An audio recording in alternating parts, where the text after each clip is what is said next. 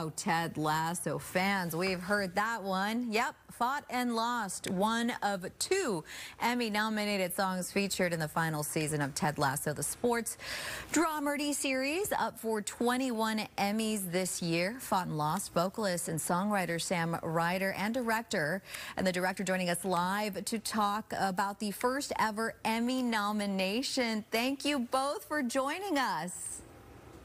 Hello, thanks for having us. All righty, so we want to congratulate both of you. And let's start with you, Declan. Tell us about how you got involved with Ted Lasso. Oh, wow.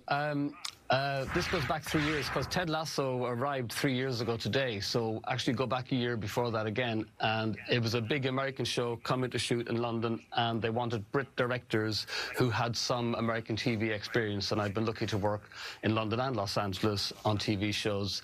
So I was lucky to get a job on the show. But none of us obviously realized back then just what we were getting into in terms of how big this was going to be and how important this show was going to be for the audiences. Yes, absolutely. So the show touches on some important topics. We were talking mental health, grief, embracing who we are. Sam, how does Fought and Lost reflect on these themes, and what inspired you to write it? Well, you nailed those themes and what the show champions in my opinion as a fan, and I'm sure to so many of your viewers watching as well. But for me, the song is the inevitability of failure and setbacks and knockbacks in the pursuit of one's dreams, the things that light their spirit up, you know, that gives us purpose and therefore joy and happiness in life. Saying all this, I wrote the song without having ever watched the show.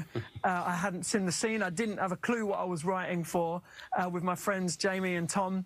And but I think that was actually, it played to our favour because we all know how sort of bad things can go when you overplan them and you kind of have too much information. So I'm glad because I wouldn't change a thing, essentially. We're sat here chatting with you and having, you know, this dream of winning an Emmy. So it can't be all that.